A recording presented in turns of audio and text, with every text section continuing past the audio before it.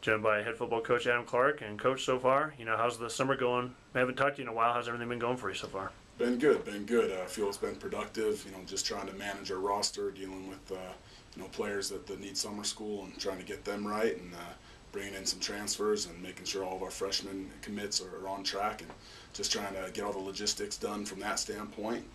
At the same time, myself and our staff members have been around going to clinics, working camps, out recruiting for the spring, starting to work on class of 2015. So last couple months have actually been very, very busy, and we feel very productive.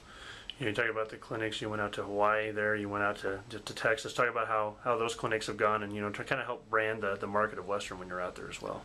It's great in any form when we can get out around high school coaches, when we can get the chance to listen to other football coaches talk, because we all know that we don't have all the answers. So when we get that chance to go out and listen to people talk, and guys have been doing this for 30, 40 years, and we got the opportunity to listen to some great coaches at the clinics, and working the camps with some other great coaches, guys from the Pac-12 and the Big 12, who are just fantastic coaches, and we learned some things and got some little wrinkles and different things that will help our offense, our defense, and our special teams. And at the same time, at those events, we also get to be around high school coaches and the camps, high school players, so we get the opportunity to again promote Western New Mexico football and tell people what we're all about, and help build those recruiting relationships.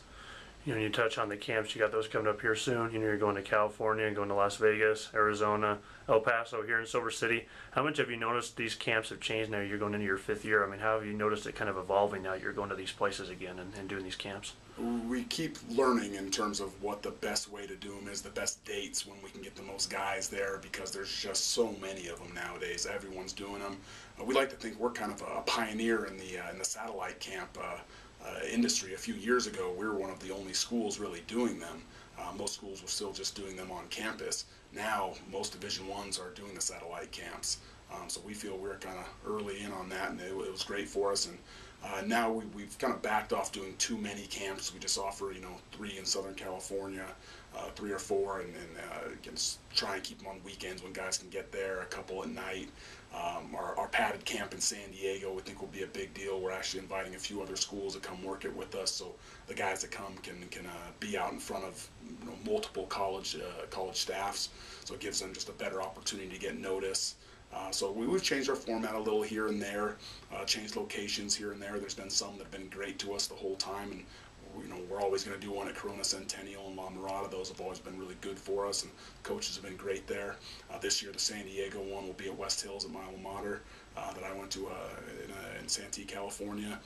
They just ended up wanting to help us the most and make it the best deal, so we're doing our padded camp there.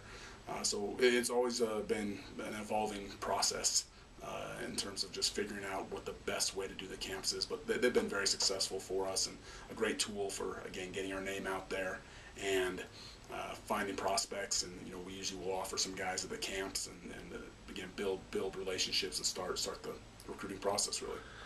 Now we've kind of touched about the recruiting class. Just kind of talk about, the almost 40 kids you brought in. It's getting close already. It doesn't feel like it now, but, with it almost being July here, it's going to be start of camp here soon. Just talk about some of how those, the kids you brought in, and, how they're going to be able to impact the program here next year. We feel, very, very good about the recruiting class we brought in. We think there's a lot of strong players, a lot of guys that can be very good players within the RMAC. There's always going to be some freshmen that surprise you, and we'll be able to fight for some playing time. And there's a lot of them that we think can do that. Some of the guys are going to need a year just to develop, and again, that always happens. That's fine. But overall, it's a very good class, and we know there'll be some of the freshmen that can come in and compete as freshmen right away to play and do some good stuff for us. All right, Coach. Appreciate the time. Best of luck with the camps coming up. Thank you much.